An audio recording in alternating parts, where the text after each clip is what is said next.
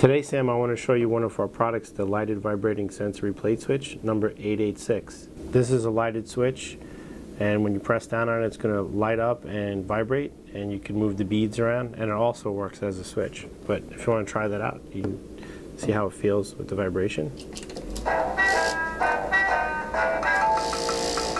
You can move those around and feel a different texture with the beads.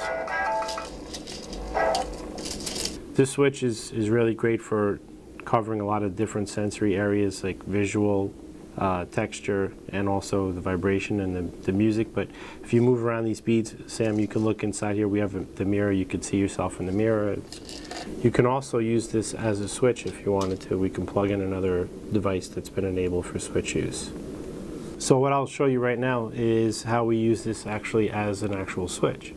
We include a 1/8 to 1/8 inch connector cable to plug in here on the side of the switch, and then the other end of your switch cable is going to plug into our example. Here's an adapted bird, musical bird, so just plug in your switch, and then if you press that switch, Sam, it'll activate the bird. Hello.